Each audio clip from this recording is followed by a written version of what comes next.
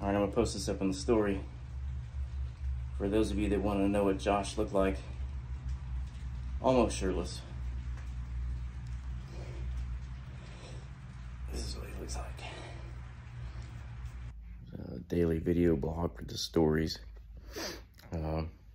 Rest in peace, Ken Block. For those of you that know Ken Block, he was a pioneer. The G was a legend. Did drifting cars and gymkhana and stuff like that. So prayers to his family, condolences. I just want to jump on here, tell you what I'm grateful for today, and that would be me being able-bodied to serve all of you, the community, the world, in hopes make it a better, happier place, because life is negative. People are negative.